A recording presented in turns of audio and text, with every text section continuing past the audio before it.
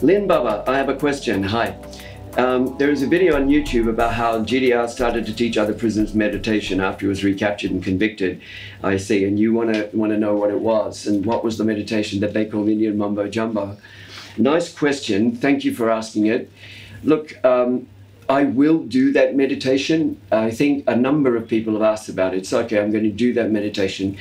I write music, so I want to write something that's really nice that goes with it, something that's a kind of fluid and gentle and that takes you into a zone. So I'm writing that, and I'm going to take you through that meditation. I promise you it's nothing too sophisticated, it's nothing too elaborate, it's visual and it's experiential in that it takes you into a visual space that you imagine with your eyes closed and so on.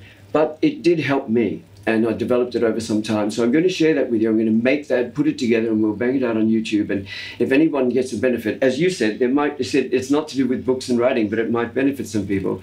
I agree with you, it might. And enough people have asked about that for me to do it, so I will. I'll put that together, I promise, and we'll put that up on YouTube, and that'll be coming. We'll let you know when that's done. Now, because this is my timer, actually, believe it or not, can I ask you a few questions? Are you still in contact with people from the slum? Yes. And with friends from Mumbai? Yes. If I remember correctly, you were caught in Germany. I was. Why did you start taking so many risks when you knew you were a wanted prisoner? Thank you for your answers, and I hope to see you in person someday. That's very sweet. Thank you. Well, I think what happens to people on the run is that you reach a certain plateau. At first, you're so fearful that you double, triple check everything, and you sleep armed. The first thing you'll do when you enter any place, you're visiting somebody in an apartment, you will say, hi, can I use the bathroom? And what you're really doing is casing the joint. You're looking for another way out other than the front door that you just came in through. And even if it's down a flight of stairs, out a window, across a balcony, you will look for it and find it. And until you find it, you won't feel comfortable. The first few years are like that. And you are very, very conscious of being hunted, and that there is an order on you that you're dangerous and probably armed, which means that it's possible that people would shoot first and ask questions later when they're trying to apprehend you. So you have that hanging over your head. Over years of this, and I've seen this with many other men who've been on the run for, say, 10 years or more, you reach a kind of plateau. And it's a combination of two things. It's where you're starting to get used to it, to being on the run. After, say, 4 or 5 years, you're starting to get used to it. But secondly, the fear has mounted in you because you're fearful every single day and every single night. The fear mounts you to this weird plateau where you start taking crazy risks. I took up skydiving as a sport. I just loved it. And it was very dangerous the way I did it because I'd do many jumps in a day, which was too dangerous. So, gee, the Aussie accent come in there in a day. So I did skydiving and so on. I, climbed on very, very tall things, jumped around on buildings, took amazing risks and traveled around the world doing very dangerous, crazy things. You reach a plateau of fear. You get past that, and you stop being quite so risky and taking so many risks. You start to measure them out a little more. But what happens is that you start to hit an inevitability curve where after 8 years, 9 years, 10 years on the run, as you get there, you start feeling that it is inevitable that one day you will be caught. This starts to come into your mind. And when you are caught, there is a sense, there's not a sense of, oh my God, it's over and it's horrifying. There is a sense within you of serenity. You knew this was coming, if you know what I mean. So that might take you a little bit into that experience of what it was like to be on the run then. So, and why you take risks when you're on the run. What was the actual name you used while on the run in India? Not Lynn or Greg, no. Yes, Lynn Baba, Shantaram. Those were the two main names that I was known by. Lynn Baba or Shantaram. I was still known by those names in Bombay. So another person says a question, me again. That's very nice. Thanks for coming back. I have a question about the many, many mentions of Lynn giving away money. It's an interesting question, this. As a gift to the newlyweds, as to help to people in need, the Georges, for example, is to protect Lisa or Carla, or pay fines to the police. He keeps on leaving bundles of money to everyone, everywhere. Why was it so important to demonstrate the depth of his generosity? Interesting. I, of course, didn't. I'm glad you pointed it out, because, see, as a writer, you can think you're really clear in putting something across to people, and then it's not. And then someone points that out to you with a question like this: thank you.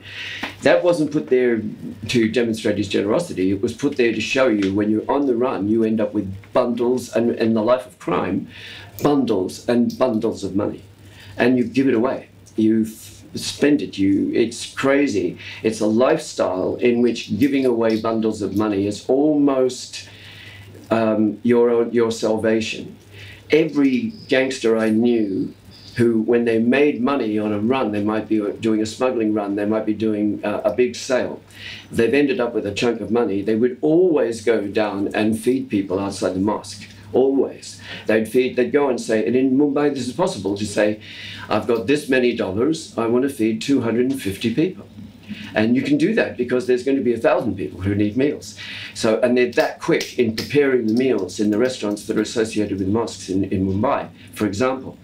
So every gangster I knew would do this. I did it too. When I returned from a mission to Mumbai, every street person in the city who was working and living on the street got chicken biryani.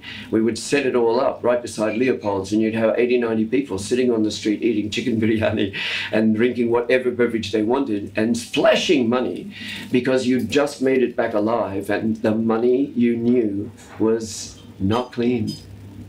It's not clean. When people make clean money through hard work, they hold on to it tight, if you know what I mean. When it's dirty money and you didn't make it through hard work, you made it through crime, trust me, it runs through your fingers. You end up giving it away, giving it away, giving it away. Look to see who the biggest benefactors are in poor communities. It's usually the local gangsters. Okay, there's the answer there.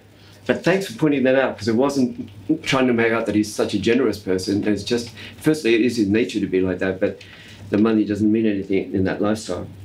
Another question, is it Indian people or basic human nature? This is a really nice question. Is it Indian people or basic human nature that helped you in your long, adventurous journey from Melbourne to Mumbai? Simply put, you could have traveled to anywhere in the world. You could have gone to Karachi instead, for example, or any other city. Do you think that you would have received the same love, warmth, and welcome as you did with Mumbaikars? Please give me a reply, Shantaram. I would be very happy to hear from you. So I'm very happy to reply. And thank you for the question. I honestly do, of course, look, you could go anywhere in the world and find lovely people, and I have, everywhere I've never been to a place and go, oh my God, the people were so horrible. It's not like that. When you go with an open heart, people are nice, and they've treated me well everywhere I've ever been. So it's not that. Of course you can go anywhere and find warmth and succor and help, and people who are just kind to you for no reason, because they just are kind people. You can find that everywhere. The thing about India is that it's deeply connected to a spiritual sense. I really do think, and by the way, the mention of Karachi, I was going to put these away, that's my thing. That's me. That's my timer telling me I've got to stop soon. All right, just a quick mention on Karachi. I was there in the 1980s. It's a beautiful city. It was so clean, it literally blew my mind. You could sit down anywhere in Karachi and have your lunch and so on. It was clean, it was beautiful, and the people were very kind and respectful with me. Very, very nice people everywhere I went. So that you mentioned Karachi, as it turns out I actually was there, and I did have a very nice time there. All right, so that was in the 80s. I'm not sure what it's like now, guys.